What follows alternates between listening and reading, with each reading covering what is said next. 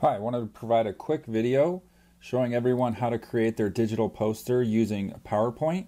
Simply open a new blank presentation and then you're going to go ahead and change the design. So click on the Design tab at the top and then over on the top right hand side go to Slide Size.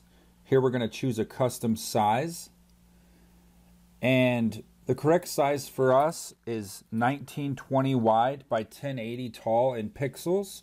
So we're going to choose custom, but PowerPoint actually defaults to inches. So this is actually 20 inches wide by 11.25 inches tall.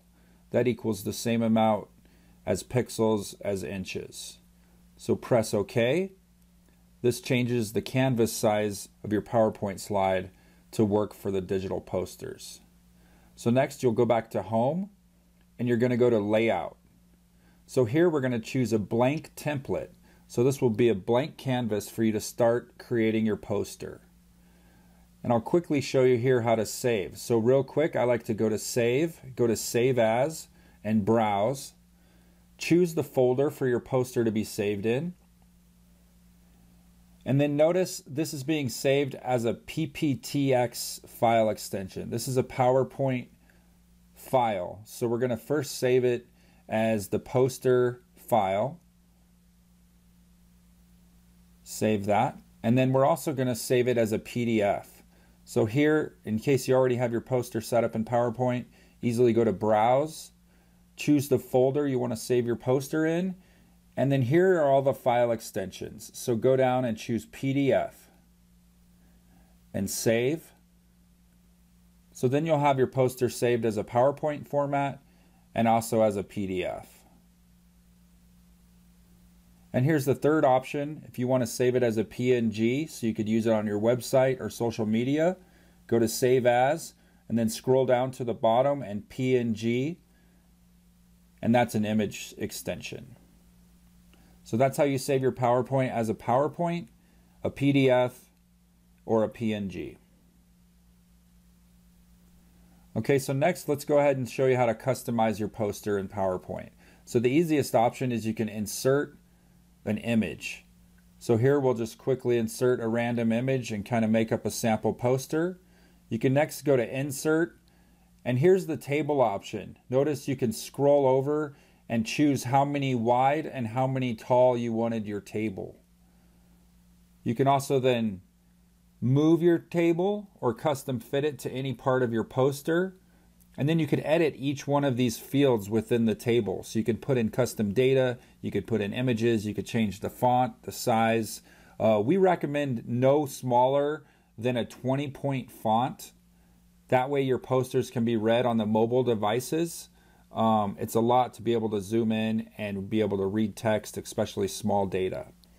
So then you can also customize the look and feel of your table. There's a bunch of pre-made settings in PowerPoint that allow you to match your brand. Here's a couple examples here. We'll find one that matches our blue and black. Okay, and then you can custom fit the table for the part of the poster you want to have it in. Let's go back and insert a couple more images. So here you'll be able to navigate to your folder with the images for your poster, and then you can resize the images. Notice they are layered, each row that you add in on top of each other, so then you can customize these and overlay them. One other cool part about PowerPoint is you can go to Insert. There's a whole bunch of pre-made shapes and images, and let's go check out charts, since you may have a chart you want to create in PowerPoint. Here's all the types of charts: bar charts, pie charts, some really complex ones. Let's go ahead and use this waterfall example.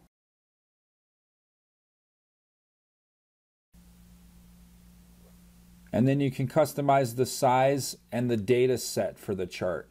So here the data set opens in a spreadsheet. You can easily add in your own data set.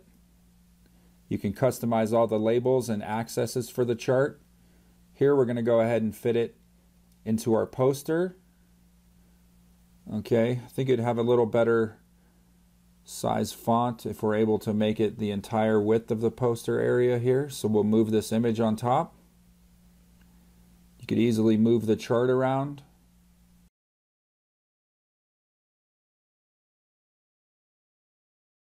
Here you can easily change the title.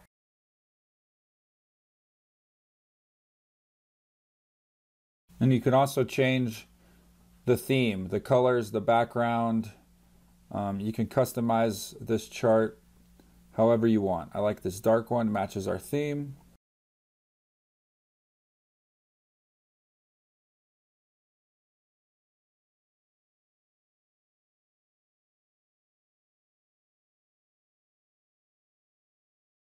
Okay, and here's how you also edit the data set. So if you right click on the data on the chart, go to Edit Data. This brings up the embedded spreadsheet. You can either manually enter your data here or you can copy and paste it into your form. We'll go ahead and move this so you can see how it changes automatically, and we'll change the data in the data set here. So notice how the different numbers actually change the chart in real time on your poster. So you may already have an image of the poster or something you could export. If not, here's a way to quickly build an interactive chart in PowerPoint, and you could easily export this to a PDF or image for the posters.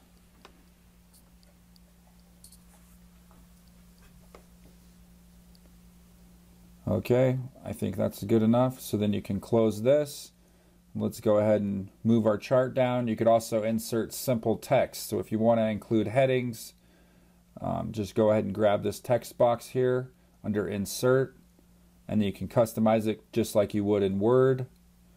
We'll enter a title here. And then you could easily select it all, make it bold, change the font size, the font color, make it match the look and feel of your poster. And let's go ahead and resize it. You can size the text box.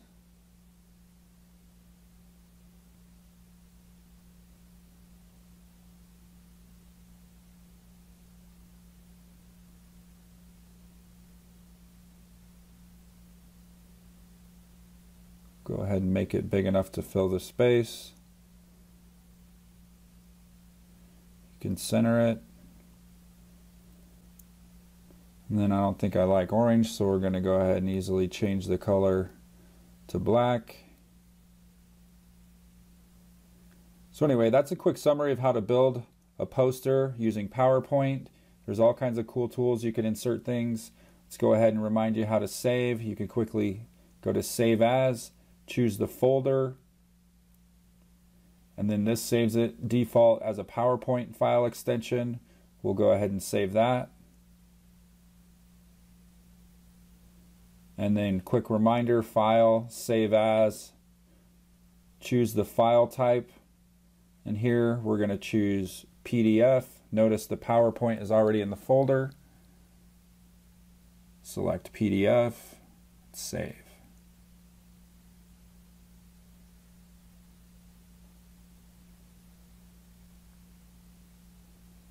Okay, there it actually opened up the file in PowerPoint automatically.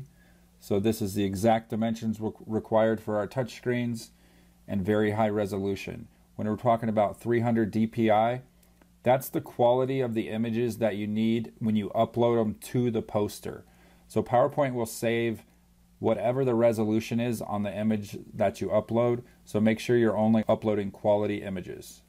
And here's the last example. If you want to export your poster to an image format, we recommend PNG.